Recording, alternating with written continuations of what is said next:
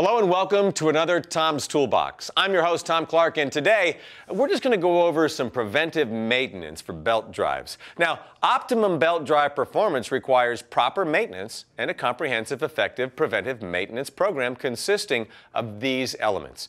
Now, what we're going to focus on today is belt inspection procedures. First, you want to make it part of your regular maintenance rounds to inspect drives. You look and you listen for any unusual vibration or sound when you're inspecting the guarded drive in operation. A well-designed and maintained drive will operate smoothly and quietly. Next, inspect the guard for looseness and damage. Keep it free of debris or dust and grime buildup. Any accumulation of material on the guard acts as insulation, and it could cause the drives to run hotter, and you don't want that. And I'll tell you why. Because an internal temperature increase of just 18 degrees Fahrenheit or approximately 36 degrees Fahrenheit rise in ambient drive temperature, well, that's going to cut your belt life in half. And I don't know about you, but I prefer my belt to run as long as it possibly can. Also, you want to look for oil or grease dripping from the guard. Now, this may indicate either over-lubricated bearings or the possibility that somebody left some French fries in there.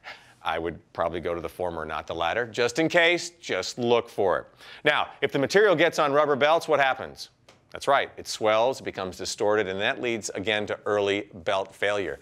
We don't want to do that. Check motor mounts for proper tightness, and also check take-up slots or rails to make sure that they're clean and lightly lubricated. Now, you're probably asking yourself, Tom, how often should you inspect your drives? Well, I have an answer for you. You want to consider these factors that are on screen right now.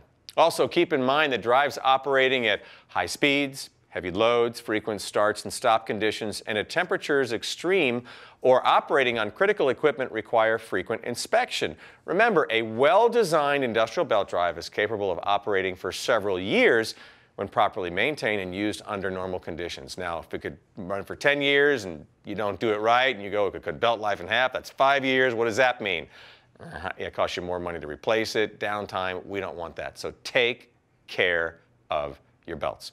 Well, that about does it for this edition of Tom's Toolbox. Now, we didn't need any PPE today, but I had it on the table just to let you know that you should always wear the correct PPE for whatever the job calls for. Hey, check out more videos with me, Tom Clark, as your host. Could be Tom's Toolbox. It could be the MI How-To videos.